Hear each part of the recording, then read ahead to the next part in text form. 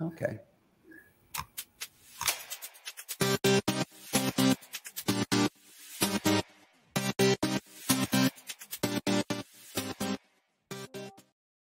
Hello, and welcome to Apex Instant Tips, episode number 153. We are your host. Oh, wait, no. Brought to you most Fridays at 12:05 Eastern Time. We're your hosts. I'm Anton. And I'm Marwa. Hi, Anton. Hey, Marwa. Good to see you again. We've had a couple of weeks off. I was on vacation, and I think 1 week I was just too busy working. Hi. How about you? Oh, it looks like I'm back. Very good. Well, that's the problem with a live show. Sometimes we freeze, but I think we have you. So this week's episode is everything you ever wanted to know about the Combobox, but we're afraid to ask. So the Combobox itself is pretty straightforward, but there are some things that you should be aware of. So Marwa, why don't you kick us off? I'll share your screen. Oh, let me rewind a second. We've only got 5 minutes, but we're going to do the tip on Combobox in 5 minutes. And then we're going to have a longer discussion about some of these things that are a bigger conversation, but the Combobox is a good place to look at them. All right, Marwa, you're on. Tell me about a Combobox. Why is it better than a select list?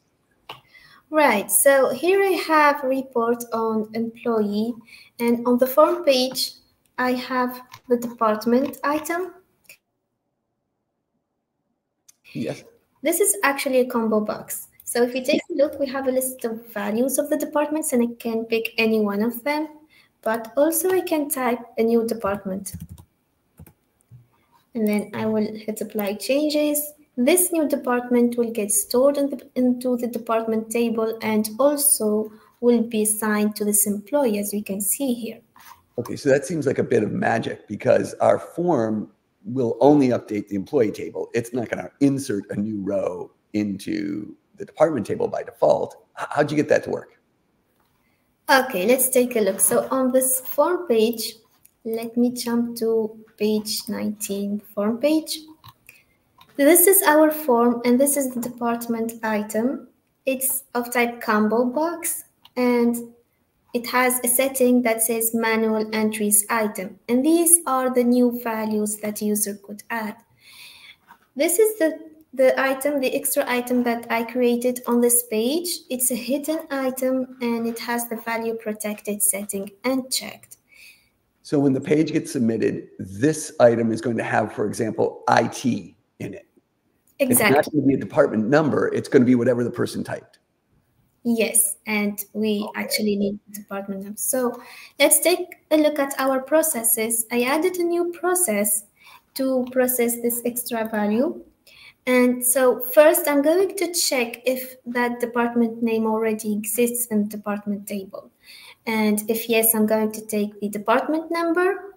If no, when no data found exception, I'm going to add a new row in the department table and return the department number into the department number item.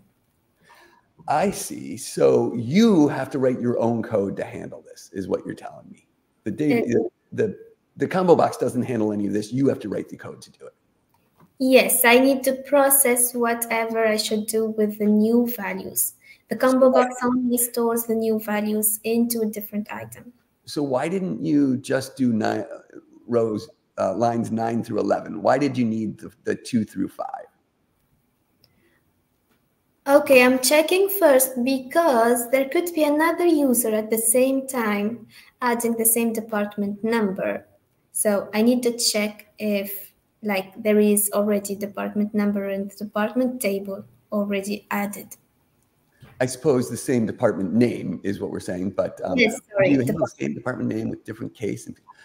So this is a great question. And I think this, Brian, is the next point in all of this is you have to handle all of this. This is exactly right. What is your business logic? Are you allowed to have two, right? This is perfect example of maybe P19 Depno extra needs to be uppercased. And then you would do it in lines, both line 5 and in line 10. Maybe you need to trim it, right? There may be business rules that you have about this, right? So that's that is really what we're getting at here, is just that. You need to do these things yourself.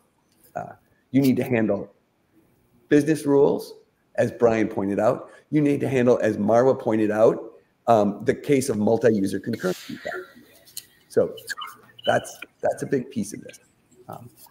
Okay, so Marwa, are there any other features about this combo box that we should look into?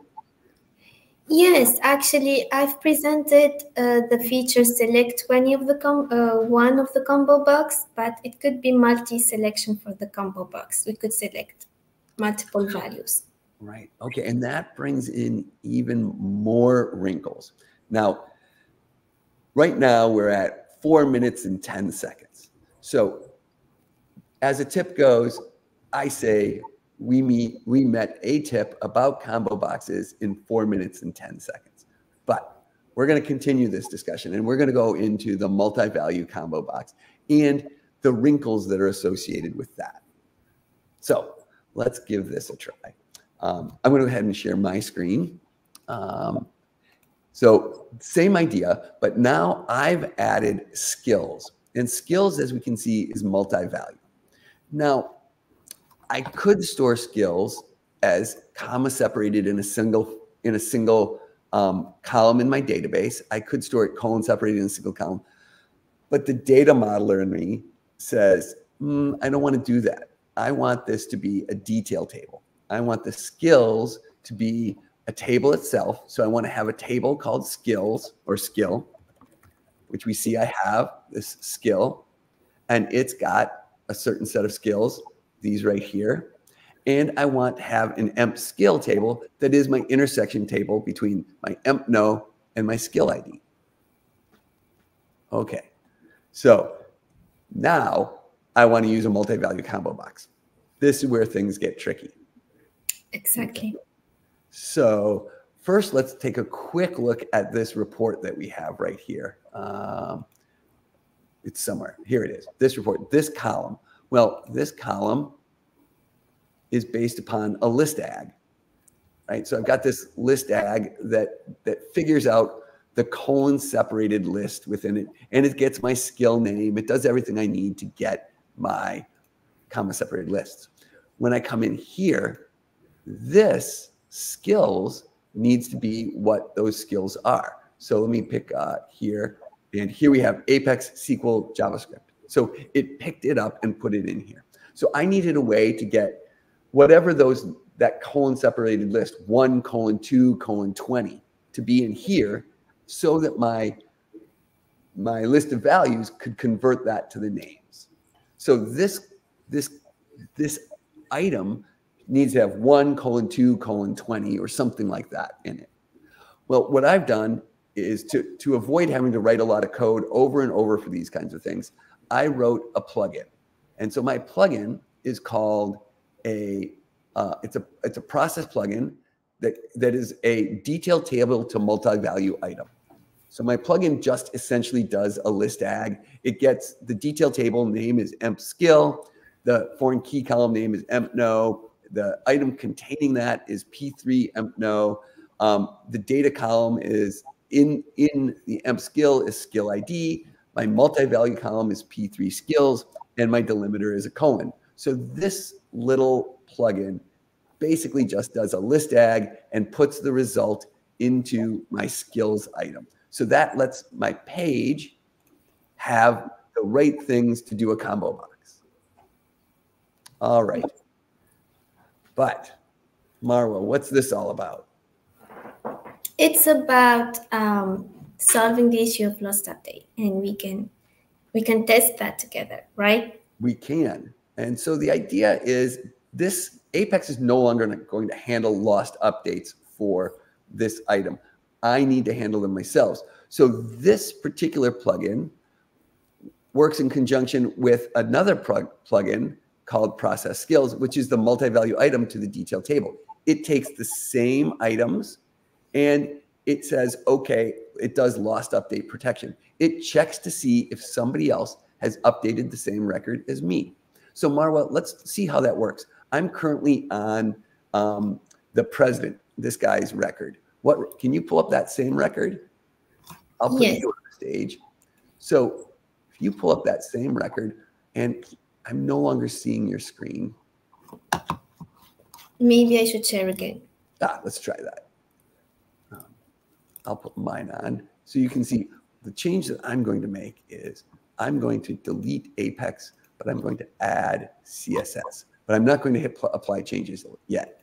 Then I'm going to let Marwa do the same thing. So Marwa, you've brought up the same employee record. What are you going to do? I made a couple changes. What change do you want to do? I'm going to delete JavaScript. Okay, so you've deleted JavaScript. Go ahead and apply changes. All right, and that worked just great. Now I'm going to return to my screen. This is me. Now you can see JavaScript is still on there on mine. If I apply changes, I'm going to add it back on. But I don't know that you changed it while I was looking at it. And that's where this lost update protection comes in. I click apply changes. I see skill data has changed. Awesome. All right, so let's take a look at how all of this works within the Combobox. I'm also going to just show that the Combobox will also allow me to add something new altogether. Let's just say Perl. I'm good at Perl. I'm going to put that in there and apply changes.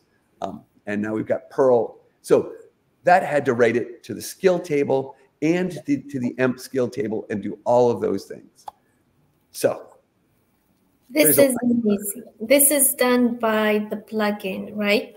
Well, the plugin doesn't add the new ones. The plugin only handles the EMP skill table. It doesn't handle the new ones of the Combobox. That we have to do. And we have to do it almost exactly the same way you did it. We're going to process the new skills. And what you did was essentially this. You said, let's first check to see if that skill exists. If it does exist, we're going to get that skill ID. If it doesn't exist, we're going to create a new one by inserting it into it right here. That's the same thing you did with DEMP. And then we have to add that into our skills. So we're going to add that new skill ID. So we do each of those, we run them through, add them on, and then after that's done, we'll have our process skills. This will take it from our multi-value item and move it into our detail table. But it's got our little lost update protection right here as well. Okay. Excellent. And so there's one more key piece to all of this in that we don't want two users doing all of this at the same time. Yes, like two users accessing the same employee making changes at the same time. Right. So what solves that two of us aren't able to do all of this at once? We should be making one user waiting for the other one. I mean, locking the row that we are working on. Right. But fortunately, Apex handles that lock for us because what we really want to do is we want to lock the employee record so that none of these details can change. But Apex does that right in here because by default, it locks the employee row. So when I hit update, if you and I hit apply changes at the same exact instant, one of us is going to come in first and they're going to lock this row. And it's going to stay locked until all of these things happen. And then it will unlock and the other person can do it. And so that will all handle all of the locking and all of the lost update protection. All of this multi-user concurrency stuff is complicated. Apex helps a lot.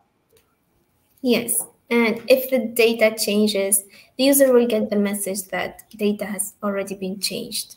That's right. And so the user will get one of two messages depending on what's changed. If you've changed something on the EMP record, they're going to get the default Apex message that the row is changed into requery. If nothing changed on the EMP record and something only changed on the skills record from the other person, they'll get the skills one. So, right. So the first person, all of their changes will get applied. The second person, their changes will get applied if only their things changed and nothing else did. So that's great. Why is it that this runs through and it locks for all three of these? There is a setting in the application attributes that handles this feature of locking all the processes.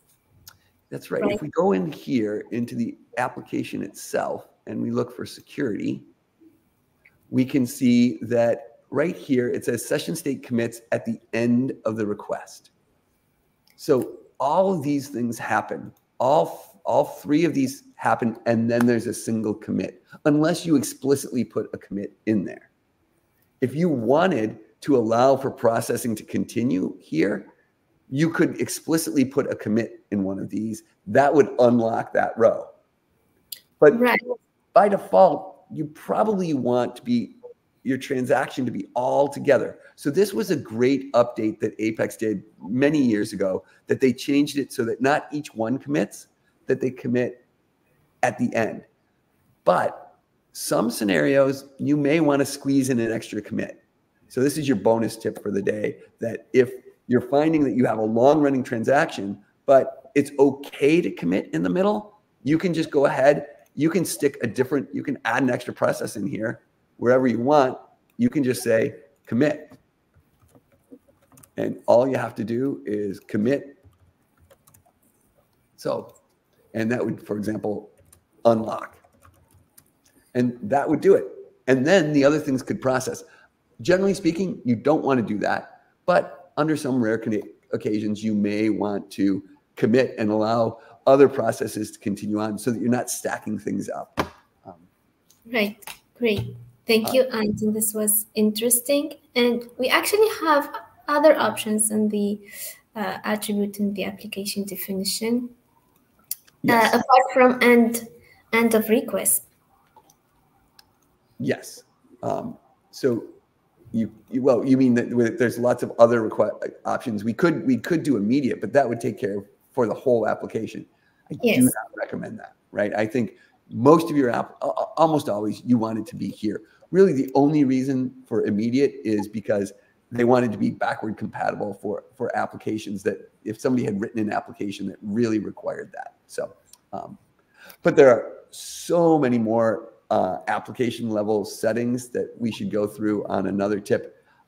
Unfortunately, our 5-minute tip today has turned into 17 minutes. So a long session today, kind of dense, but thanks for anyone that has stuck with it. Hopefully these multi-user concurrency issues will be top of mind going forward. Marwa, thanks so much. I have nothing more. I'm sure that nobody wants any additional tips. Oh, well, Brian, thank you very much. Well, great. I'm glad we have some good feedback on this. Marwa, next week, you around? Yes. Thank you.